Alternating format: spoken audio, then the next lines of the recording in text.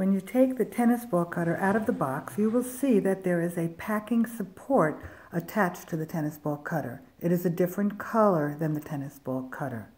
It is easy to remove. Just sort of peel it away. Keep the packing support in the box for safekeeping. The package contains your tennis ball cutter. The tennis ball cutter is shipped with a slide lock in place. The slide lock is red. With the slide lock in place, the tennis ball cutter is smaller for shipping. And you will use this slide lock to change the blade when the time comes. Place the tennis ball cutter on a table.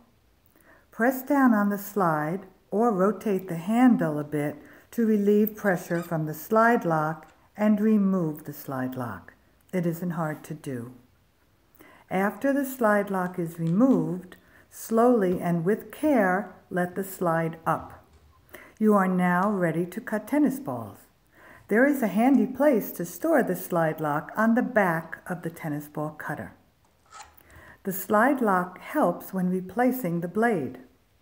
You will use the slide lock with the blade changing tool to change the blade. The blade changing tool is in the top of the handhold. Please watch the video for new users next.